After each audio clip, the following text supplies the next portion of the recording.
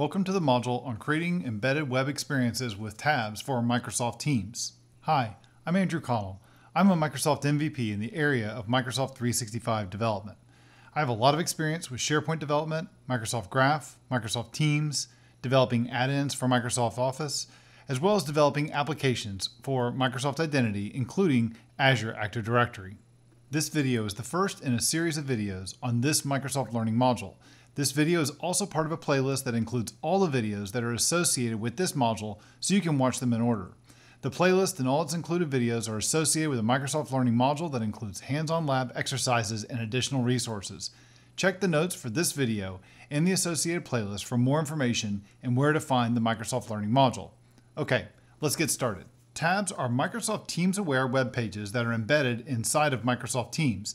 They can be added as part of a channel or as a group chat inside a team or as a personal app for an individual user.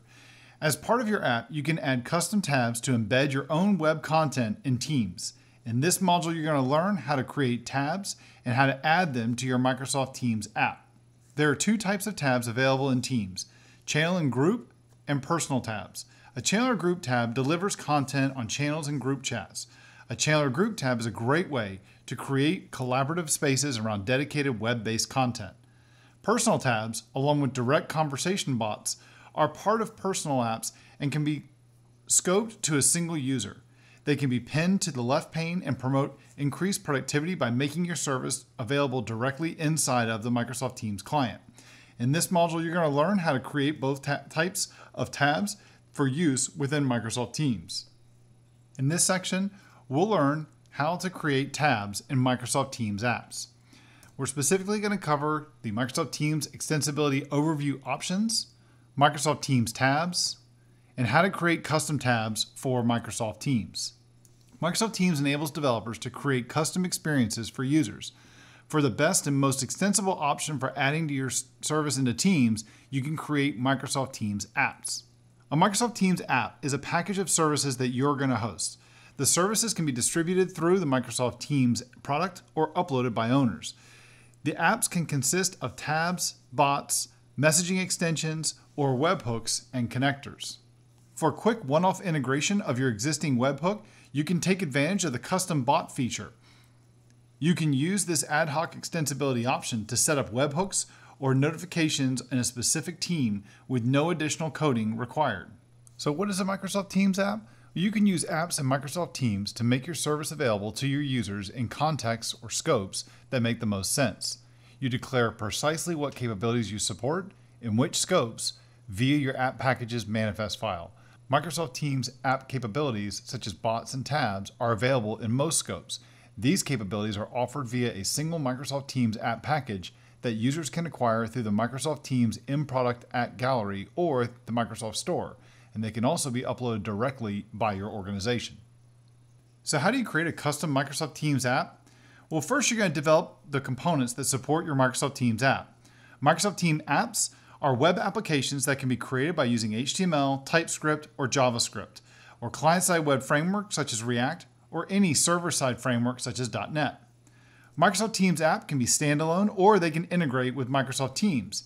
Microsoft provides a JavaScript SDK for interactivity within the Microsoft Teams client and Bot Framework SDK for building bots.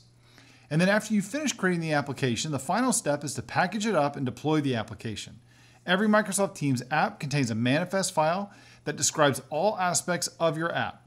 The manifest includes the URLs and the unique identifiers for the components that you created to implement the application.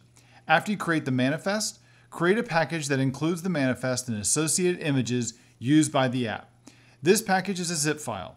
Before uploading and publishing the package, you need to deploy all the resources that implement the app. And these resources are going to include web pages and services used within tabs, bots, and webhooks.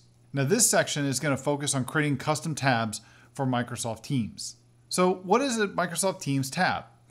By using a Microsoft Teams tab, you can display rich interactive web content within Microsoft Teams clients. There are two approaches to creating a custom tab. You can take an existing web app experience and adapt it to a custom tab, and you can also build a tab from scratch. Microsoft Teams tabs are web applications that are hosted by the provider or the developer of the application.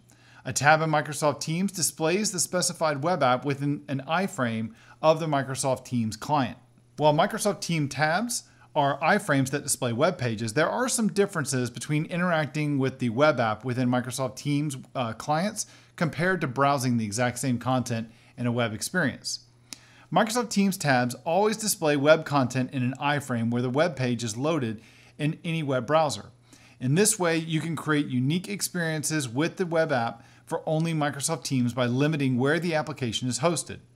For instance, you can limit a web page to be displayed within an iframe only from a specific domain, such as teams.microsoft.com. Authentication is also handled differently in a Microsoft Teams tab as compared to a web app, either via a pop-up window or by calling Azure Active Directory to fetch tokens. Most websites redirect to a sign-in provider that typically breaks custom tabs that are hosted inside of an iframe. Tabs break in this experience because the sign-in pages typically don't load within an iframe to prevent clickjacking. Cross-domain navigation is handled differently in tabs from a web app. The Teams client needs to validate the origin against a static valid domains list in the app manifest when it loads or it communicates with the tab. Microsoft Teams tabs can be styled to match the current Microsoft Teams client theme, such as the default, dark, or high contrast. And developers of Microsoft Teams tabs can also communicate with hosting Microsoft Teams clients by using a JavaScript SDK. The SDK gives Teams a communication channel with the hosted page and more visibility into its operation. Microsoft Teams determines where a tab can be used based on its scope. The scope is set in the app manifest and can be one of 3 different values. The Teams scope includes tabs that are in channels that can be used by Teams to interact with your shared experience. These tabs are referred to as channel tabs, and they were previously known as configurable tabs. When these tabs are added to a team, a user configures the content of your tab experience when the tab is first added to the channel. Channels can also be used in group chats. These are conversations between 2 or more users. And by using personal tabs, users can interact with your experience privately. The content in a personal tab is only relevant to individual users.